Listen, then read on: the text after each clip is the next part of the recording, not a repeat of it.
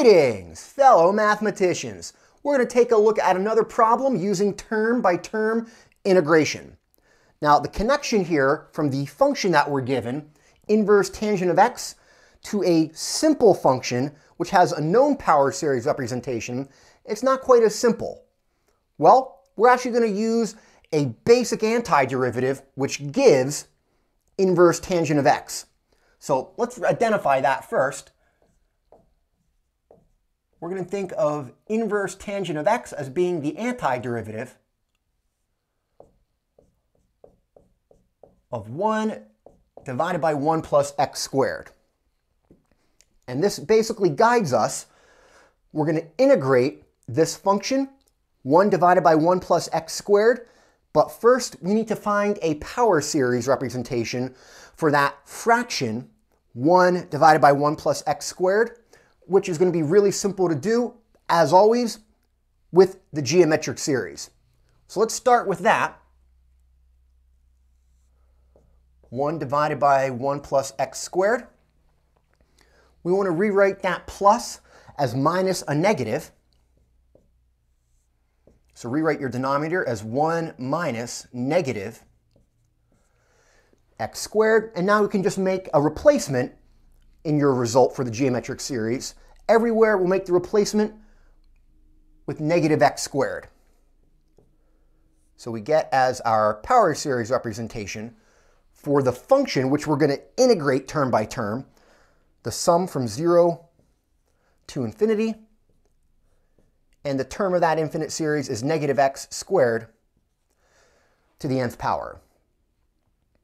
All right, you can go ahead and simplify that. Take the nth power of negative 1 and x squared, and you'll get as your power series the sum from 0 to infinity of negative 1 to the n. Multiply your powers, you'll get x to the 2n. All right, now also make sure you're comfortable getting the interval of convergence here. Don't forget, you can also make a replacement there as well, and you'll get as your interval of convergence negative x squared is less than 1, which you can rewrite that and simplify it to absolute value of x is less than 1, which will be equivalent to saying x is between negative 1 and 1. All right, so let's go ahead and make use of that. First, our function here, inverse tangent. This is going to be the antiderivative of 1 divided by 1 plus x squared. Next, replace that function that you're integrating with the power series that we just found. So we're going to integrate the power series term by term. The sum goes from 0 to infinity, and your term is negative 1 to the n times x to the 2n. And we're going to apply the power rule for antiderivatives just to the power of x.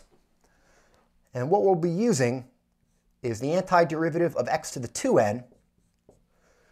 Just go ahead and apply your basic power rule, add 1 to the exponent. That'll give you x to the 2n plus 1. And divide by the new power. Divide by 2n plus 1. And there we go. That is most of the work for the term-by-term integration.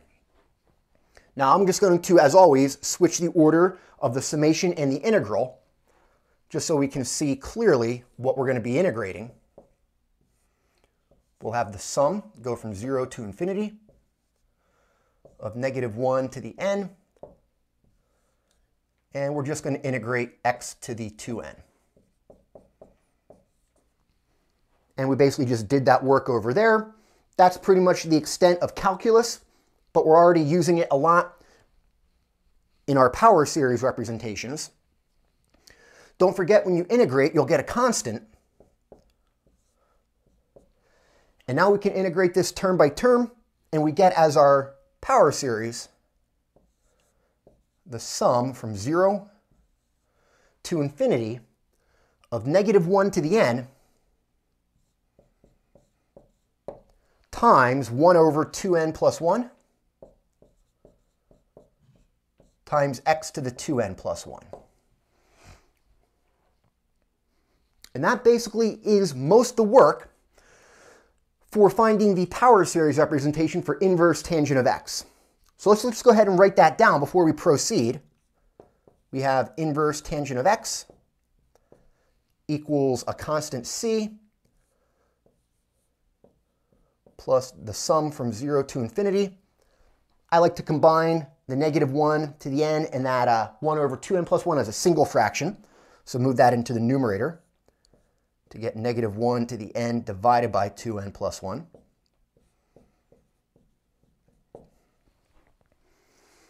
And now we're going to be able to solve for the value of c if we pick an appropriate value. Now make sure the values of x that you plug in are in your interval of convergence, which we have most of the interval here coming from the geometric series. This converges for values of x between -1 and 1. But you can actually do better.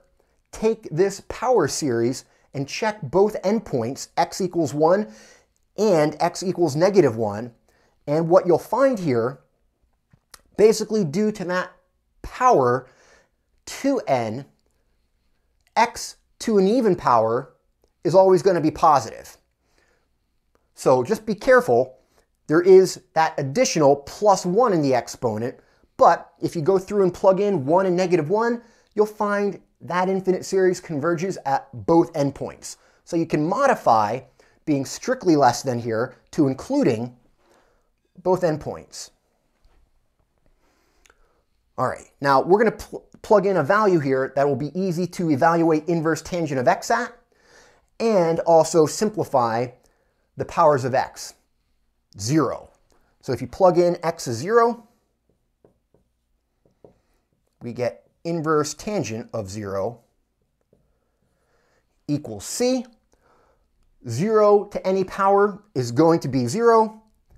And if you recall your basic trig, inverse tangent of 0 is 0 because tangent of 0 equals 0. So what we get here is that c equals 0.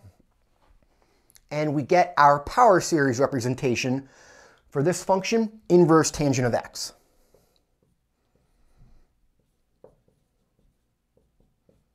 And that is the sum from 0 to infinity of -1 to the n divided by 2n plus 1 times x to the 2n plus 1. And don't forget, you also have your interval here between -1 and 1, and both endpoints are included. Hope you enjoyed the video. If you did, you know what to do. Like and subscribe.